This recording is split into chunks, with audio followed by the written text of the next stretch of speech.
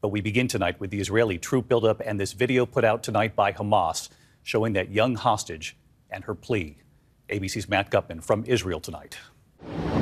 Tonight, just a few miles from the Gaza border, what was once a peaceful kibbutz, now a staging ground for war.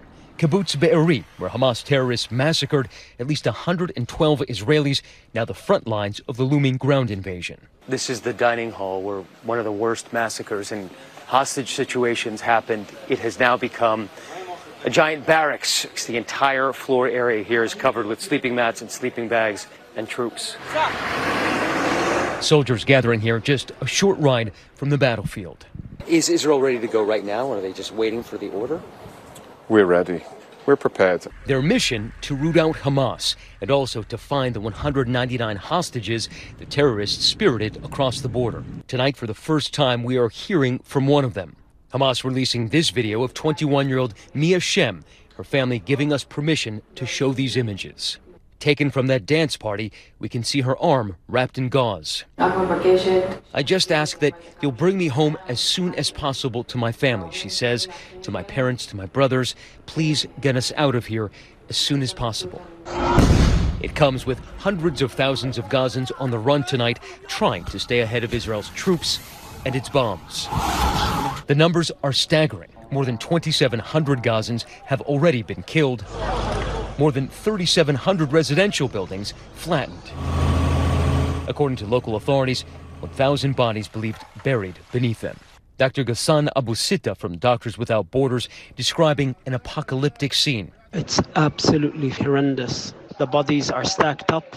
People are too afraid to bury their dead. When you drive by one of the targeted buildings, there's the stench of decaying bodies. They no longer are able to take the bodies out from underneath the rubble.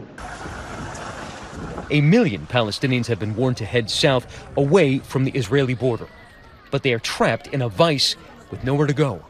Gaza is just 25 miles long and 5 miles wide. Now the only possible way out is through the Rafah border crossing into Egypt.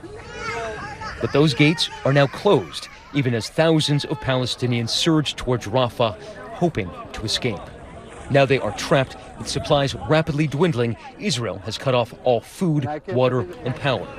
When you wake up in the morning and you see your lives completely change, the day it's all of them the same, just waiting for the rocket to hit you. That's it. For Israel, this is the price of war.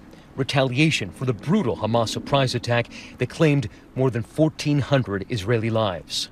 Major General Yair Golan tells me when Israel invades, it won't be shock and awe. It'll be methodical, building by building, floor by floor, with an eye towards taking out the maze of tunnels Hamas has built below Gaza City. The minute you find, the gateway or the exact location of a tunnel, then it becomes a trap for Hamas. So, slowly, in a very deliberate manner, we are going to beat them and kill them. And so let's bring in Matt Gutman with us live tonight from Tel Aviv. And Matt, that general telling you hunting down Hamas will be a methodical operation. We know military experts have been telling ABC News that this could be a very difficult and deadly, at times face-to-face fight with Hamas once they're inside Gaza. That's right, David. And that general saying that in order for Israel to destroy Hamas, they have to destroy those tunnels. But finding them is going to be the hardest part. They'll likely be hidden behind trap doors, behind walls, likely booby-trapped, which is why he says they have to go so slowly. And that fighting, we're told, will be in extremely close quarters, often floor by floor, room by room. David. Matt Gutman leading us off here from Tel Aviv tonight. Matt, thank you.